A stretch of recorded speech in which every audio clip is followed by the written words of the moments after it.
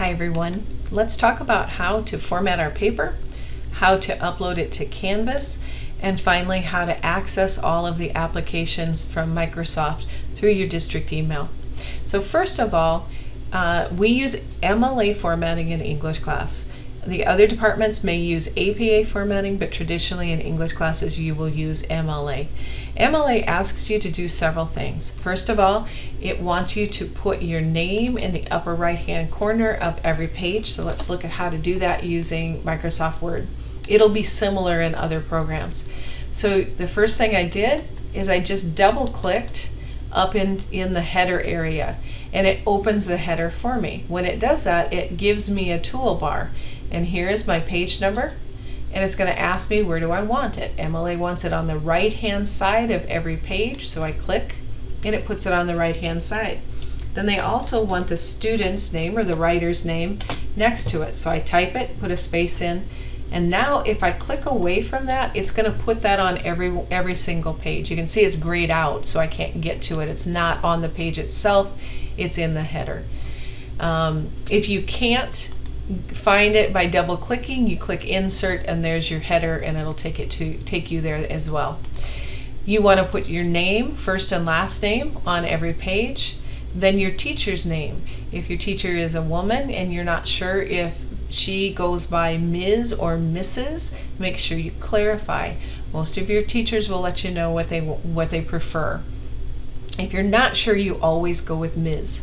Then you want to put the title of your class and write it out fully. Your class is called Accelerated Language and Literature 2, so it's a long name, but you'll get better with it. Then you put the date. Now you're going to notice that the date is formatted a little differently than we traditionally write dates. So you start with the day, then the month, and then the year. And the reason for that is because in other countries they format their dates differently. So if I were to write out September 10th, 2020 in America, I would write 11/10/2020. But in England, you would write 10/11/2020. So this clarifies that in academic writing. The next thing we need to do is we need to double space our paper. So if I'm going to highlight my text, I'm going to come back to my Home tab, and I'm going to click on the arrow that says line spacing. And of course, if I hover over it, it tells me what this does, and I'm going to go down to double space. Now I've got an extra space here, so I want to highlight there and say remove space after paragraph. Okay, so when we read this, I put a couple little notes in here. Of course, I indented my paragraph because it is a paragraph. The way you do that is you hit the tab key. Okay, I've had kids who space over 5 spaces, but just hit the tab key and it'll automatically tab at 5 spaces. Indentions help the reader know that one idea has ended and another has begun. So we want to think about paragraphs as units of argument. Sometimes kids ask me how many sentences it needs to be, and my answer is always, well, how many do you think you need?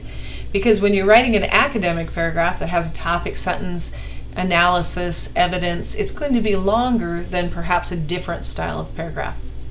But one paragraph should build on the next to prove that thesis. They all need to interconnect.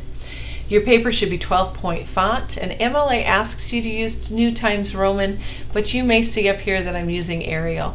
Arial is easier for visual spatial learners to see, and it doesn't matter that much to us as long as it's not a funky font. You need to keep it looking professional.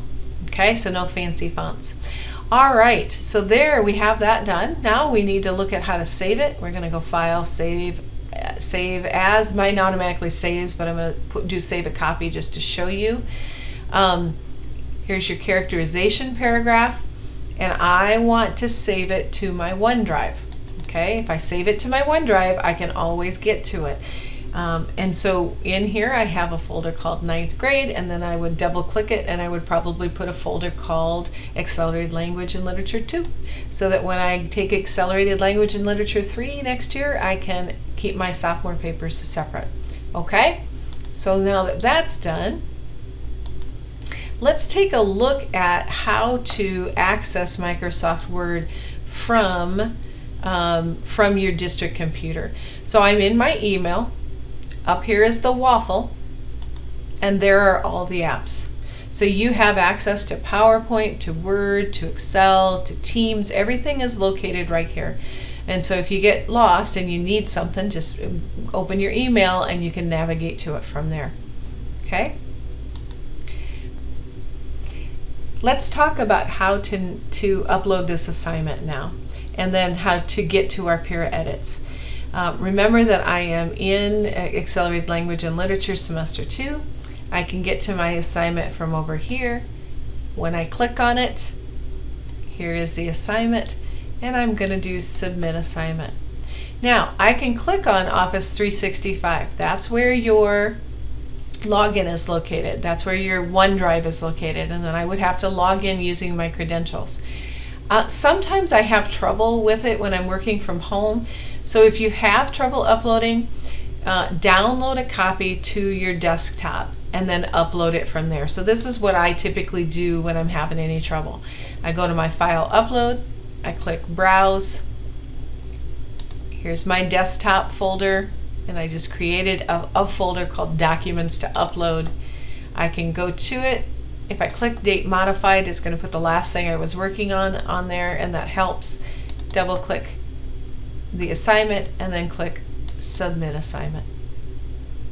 Once I've done that, I get lots of little confetti, and that's kind of fun.